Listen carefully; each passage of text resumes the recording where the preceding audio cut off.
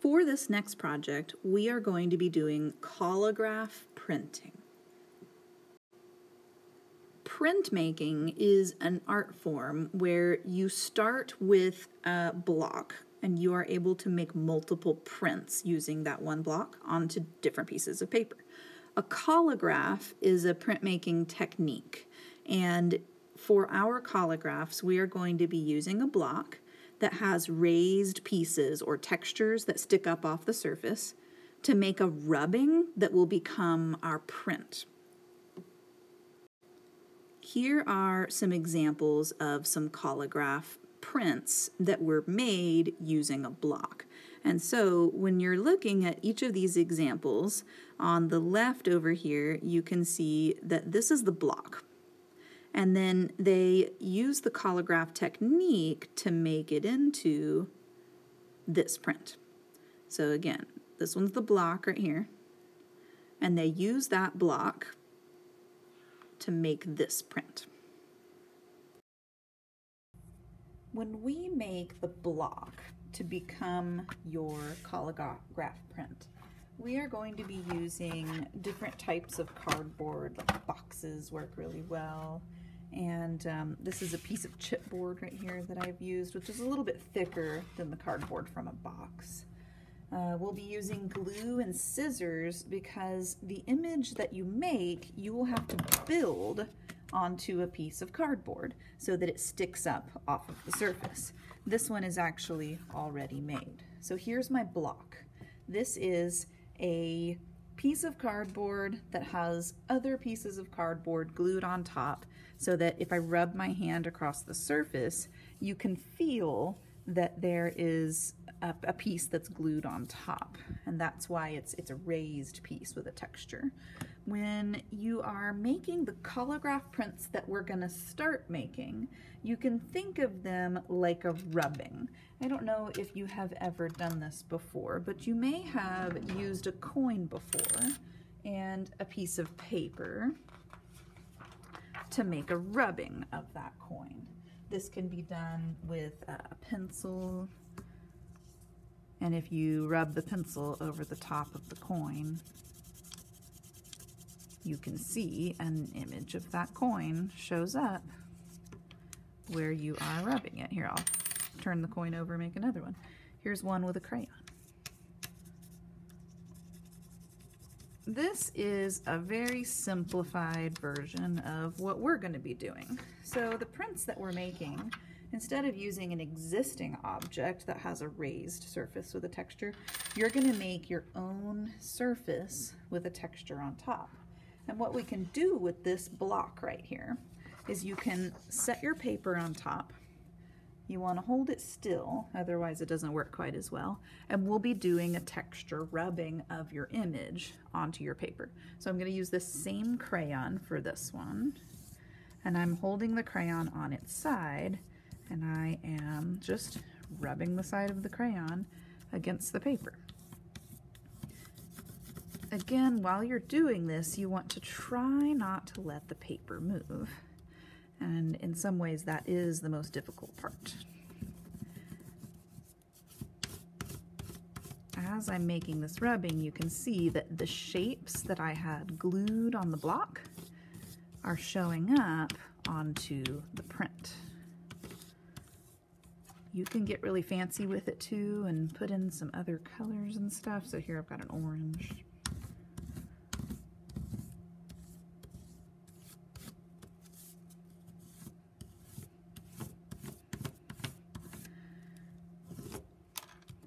Voila, there's my print. So now you can see the image on the block becomes the image on your print. And the cool thing about printmaking, the whole point of it is that you can make multiples. So using one block, you can make many prints.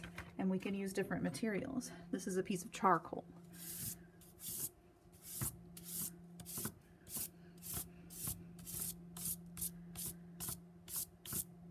Again, printmaking is about making multiples of one original block. Here we go. Another Collagraph print using the same block. And we'll be able to make multiple images using the block that you make out of cardboard. So now, after watching me make a Collagraph print, hopefully these images make a little bit more sense. So you can see how the block will become the print that's next to it. So our first step is going to be to make the block for your project, and then we can use multiple pieces of paper to make as many prints as we need to. Here are some examples of some really professionally made Collagraph prints. They can be very simple or they can get very detailed, but the whole point is that you make these to show textures and to show shapes and to show lines in your artwork. And so most Collagraph prints tend to be at least kind of simplified, but obviously this one with the bird has a lot of texture, whereas the one with the tea kettle has some textures in the tea kettle, but it's also a little bit more simplified. You can also make them have really rough textures, like this kind of musically inspired one. Now remember, the block is the thing you start with, and so designing your block is going to be the first thing that we do. For this assignment, I'm going to talk a lot about abstract art. Now, if something is abstract, it means that the picture, the drawing, or the painting is not trying to represent a thing. It is not a painting of a cup. It's not trying to represent a cup. It's not a painting of a person. It's not trying to represent a person. There's no object in the artwork at all. An abstract piece of art, a truly abstract work, is just an arrangement of the elements of art, like lines and shapes and colors. And so you can see this example is a painting by Vasily Kandinsky. And in this painting, he's not trying to paint a cup or a person or anything like that. He has arranged shapes and colors and lines into an interesting composition. For this assignment, abstract works are going to work really well. And so I want to encourage you guys to make an abstract design for your Collagraph. Now, it is true that a lot of abstract artwork can look like, ooh, maybe that could be something. But if it is, then it's kind of by accident. And it's fun to make abstract artwork that ends up accidentally looking like something. These are some pretty simplified abstract designs using shapes. At the bottom, these two are a little bit more complicated, but for the most part, all of this is just lines and shapes arranged in an interesting way. When you are making your design for your Collagraph, you want to think about how each shape is going to be cut out of thin cardboard and then glued onto the surface. So if you make super complicated shapes, it's going to be difficult to cut those out. Or if you make super teeny tiny shapes, it's going to be real difficult to cut those out as well. So think about shapes that can be arranged in an interesting way that are not going to be too tiny or too complicated. Our very first step for this project is to come up with your design for your block, because this is what we're going to make first. So to come up with the design, we're going to make 4 thumbnail sketches. Now, this is not the first time we've made thumbnail sketches, so hopefully you remember that a thumbnail sketch is a sketch that's intended to be quick and simple and just give you the basic design of what you're going to make, because later on we're going to perfect it and make it look nice. So on a piece of paper, this is a piece of copy paper, printer paper, you're going to fold it twice to make 4 sections.